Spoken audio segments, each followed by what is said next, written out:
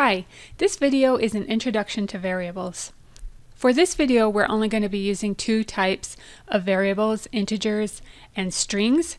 There are many different kinds of variables, and I'm going to go over the different kinds of variables and get into more details in other videos. But to keep it simple, we're just going to use those two types in this video. The first thing that we want to do is create a procedure, and then we are going to create our variables inside of the procedure. So I've created this procedure called variables demo, and now we are going to actually create some variables. To create a variable, we do something called declaring the variable, and we do that with a keyword called dim. And a keyword is a word that is reserved by VBA. It has special meaning, and so we cannot use it anywhere else in our code. For example, we cannot name a variable dim because it's reserved by VBA. So we use the keyword dim, and then we name our variable. So I'm going to call this variable IAge, and I am going to declare it to be of type integer. So let's talk for a second about what variables actually are and what this declaration is doing. Variables are a location in memory on your computer where you can store a value, and you can assign a name to that location in memory so that you can refer to it later. So let's take a look at that in terms of the declaration statement, this dim statement that we have created here. So what we're saying is, with this dim keyword, is I intend to declare a variable, and you're saying to your computer, I want you to save some space in memory to hold this variable that I am going to refer to by the name IAge, and I want you to make the variable an integer. And the reason that we need to tell the computer what kind of variable we would like it to be is because the computer will save different kinds of variables in different ways, and different kinds of variables require different amounts of space. And so when we declare the data type, this is called a data type, to be integer, then the computer knows, okay, I need to save some space that is going to be the size of an integer, and I will save this variable a certain way, the way that VBA, tells the computer to save integers. Okay, so again, we're telling the computer we need to save some space in memory for a variable of type integer, and it's going to be called IAge. So then once we've done that, we can then use the variable. Right now, there is a space in memory for this variable called IAge, but it doesn't have a value, right? It's just a space in memory. So we can save a value in that space by assigning a value to the variable. We do that with what's called the assignment operator, and that is the equal sign in VBA. And so say I wanted to make the age 4.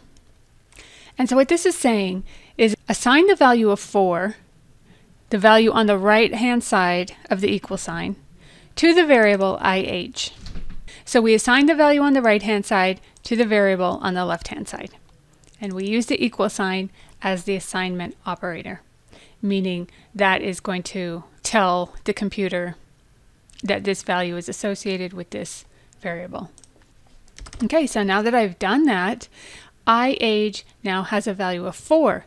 So let's show that. So if you remember from my first video, that was an introduction to programming. We used this message box function. So we're going to use that again to output a message to the screen. And we're just going to print the value of our variable. Okay, so I have message box IAge, and now let me run this. And you see that we have the value of 4 printed out, which is the age that we assigned to IAge. So let's talk about what we did here. So here, again, we declared the variable IAge to be of type integer, and then we assigned the value of 4 to IAge, and then we used that variable here to output the value to the screen. And if we change the value, say we make it 50, And we run this code again. And again, the way to run the code is to click either this button here or hit F5. And then we see that the value changes because we have changed the value of the variable. And I'm going to create another variable. And so to do that, I'll just create another dim statement. And this one I'm going to call name. And this is going to be a type that is called string. And now when you see this box pop up that has a list of different values that I can choose, this is called IntelliSense. And it will sort through the values as I type. And then when I'm on the one that I want, I can simply hit tab, and then that value will complete for me. So now I have a new variable called sname. And I'm going to assign a value to that. I'm going to call the name Jennifer. Now I have two variables here.